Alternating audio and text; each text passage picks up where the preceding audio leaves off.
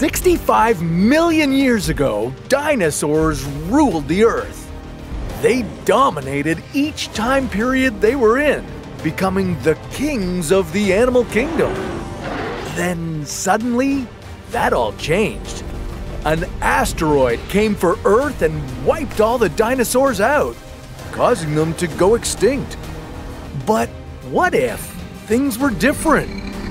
Time to turn back the clocks over 65 million years to see just what course evolution would have taken if dinosaurs still roamed Earth. In what ways would their bodies have changed over this time? How would they adapt to our planet's changing environment? And would some dinosaurs remain at the top of the food chain? A food chain that now includes you?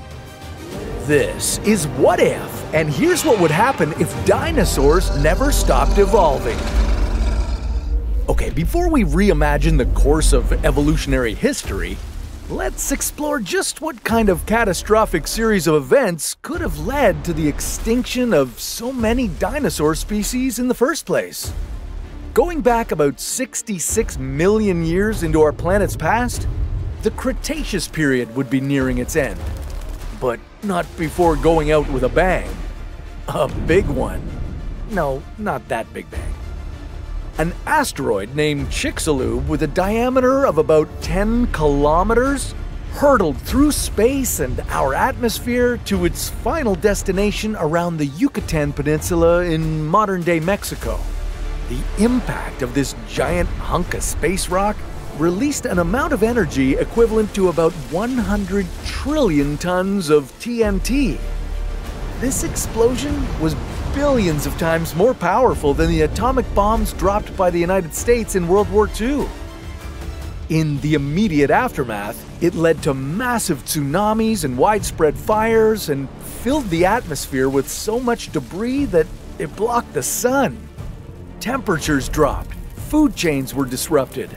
As a result, 75% of all life vanished from Earth. Luckily, in our scenario, they'll never know what didn't hit them. Okay, when you look back through the evolutionary history of life on Earth, it's important to remember that it's always been a game of survival, and only the fittest species survive. That would mean that of all the dinosaur species that ever existed, not all of them would survive the millions of years of natural selection to still be around today. But let's see if a couple of our most famous prehistoric friends make it through this genetic gauntlet. Starting at the top of the food chain, one of the greatest apex predators of all time, the Tyrannosaurus rex. Many millions of years ago, a T-Rex would have used some of its highly sophisticated senses to hunt prey. These beasts likely had a range of vision similar to or better than hawks and eagles.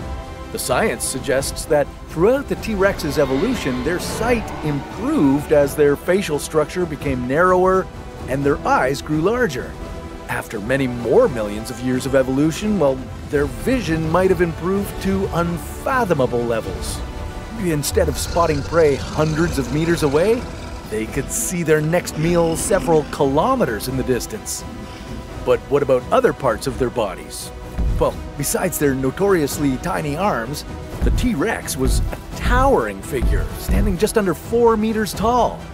Over time, natural selection might have favored T-Rexes with longer, more muscular arms. By now, they might have developed better agility and range of motion to become even more formidable predators. And they wouldn't be the only predators that may have become even more dominant over time. Velociraptors were famous for their speed, agility, and hunting techniques. And they were intelligent, too.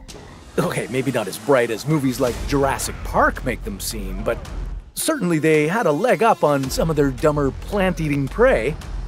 With millions more years of evolution, these creatures would have developed highly advanced hunting techniques. You know, another thing Hollywood doesn't show you is that evidence suggests that raptors were likely covered in feathers, and that their evolutionary trajectory is very closely linked to the emergence of birds. Imagine over time that these feisty predators evolved to have wings and could hunt helpless prey, like humans, from the skies. Well, more likely it would be your pets you'd have to worry about. Velociraptors were smaller dinos, only about 45 kilograms and less than 2 meters in length. But keep an eye on Rufus and Garfield. And maybe on the small children, too.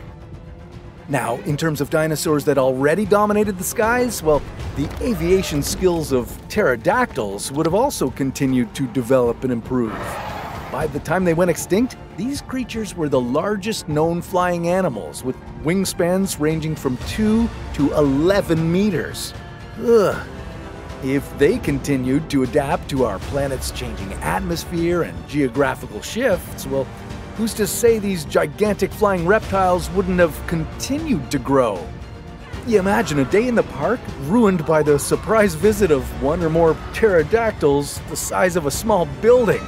Now, that's something you'd have to worry about. Not all dinosaurs would have evolved to become bigger, badder predators. Okay, maybe gentle giants like the Brontosaurus could have continued growing in size, but they might have developed other features to make them less vulnerable to predators. For example, their skin. Natural selection might have favored those with increasingly thicker outer layers that could withstand the powerful bites of creatures like the T-Rex. Or whatever it is the T-Rex would be known as now.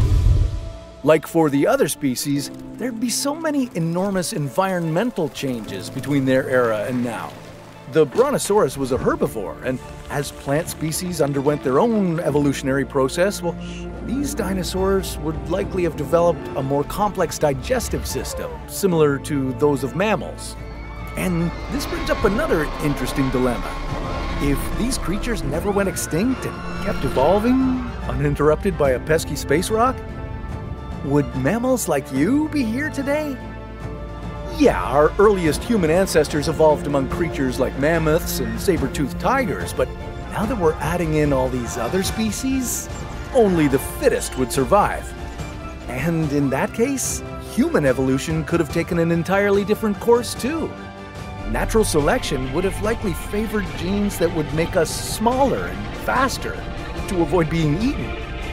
And with the possibility that we'd be living among other highly intelligent species like raptors, our social structures might be completely different too. Instead of being the most dominant species on the planet, well, there's a strong chance we'd have to compete with these other dangerous predators. If at any moment we could be raided by a pack of vicious T-Rexes, would we ever have settled down in one place? Instead of human civilization evolving in great communities, well, maybe we'd only survive as solitary, nomadic hunter-gatherers.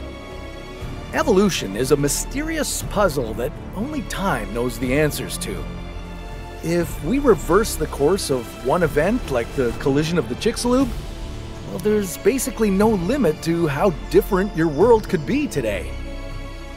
Which makes me wonder, what would happen if an asteroid the same size hit Earth today? Or maybe a bigger asteroid? Well, that's a story for another What If.